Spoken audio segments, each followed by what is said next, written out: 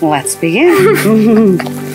Well, everybody, whoever you see right now, is here to celebrate your love's ultimate triumph and witness Ian and McKennah join in a sacred union of marriage. Marriage is not just love and commitment in life. It is a great amount of work two people must do on a daily basis. It is a choice that the two of you must make every morning and every night. Great marriage is based on trust, loyalty, compassion, empathy, and forgiveness. It is an absolute certain decision to stick together through thick and thin, and even if there are a million reasons to fall apart, to search and rescue the one that will keep the two of you intact. McKennah, not only you're marrying a handsome groom, but you're also marrying a man whose heart was irrevocably stolen by you on the way to the prom. The longer you were singing the songs of the Beatles, the more he was realizing that all he had needed was love. All he wants to do today is hear his most beautiful, fun, and best at snuggling woman say the magical, I do. And not only you're marrying a petite and a beautiful bride, but you're also marrying your best friend and biggest admirer. Someone who is in constant awe with your optimism and your unique ability to be there for her, even if you have no clue how to help. She will forever be the same girl who still gets butterflies every time she looks at you. But all this said, I simply must ask, do you present yourselves willingly and of your own accord to be joined in this marriage? If yes, please say I do. I do.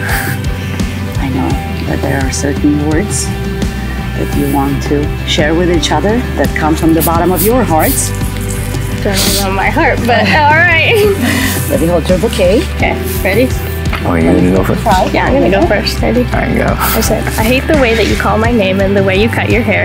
I hate the way you drive my truck. I hate it when you stare. I hate your big dun combat boots and the way you read my mind. I hate it so much it makes me sick. It even makes me rhyme. I hate the way you're always right. I hate it when you take my space. I hate it when you make me laugh, and even worse when you make me cry. I hate it when you're not around and the fact that you can't call. But mostly I hate the way I don't hate you. Not even close, not even a little bit, not at all. My turn. Your turn. From the great words of Adam Sandler himself.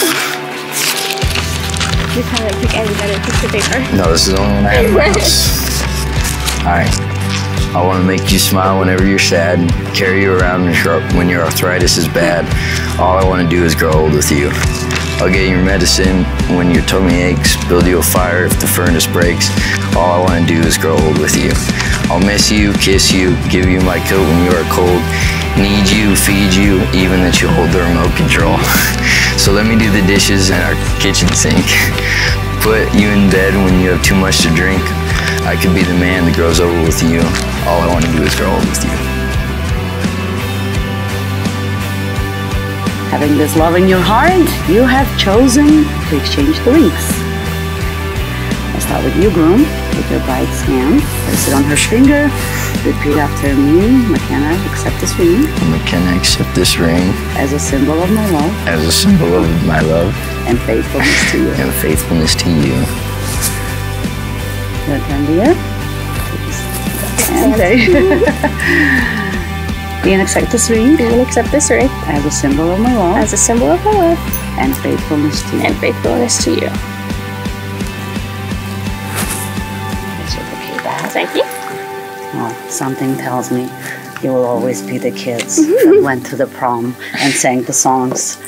Continue doing everything you did in the beginning of your relationship, and your marriage will be nothing but a success. And now, it is my honor, my privilege, my delight to pronounce you husband and wife. You can kiss your beautiful bride. Okay.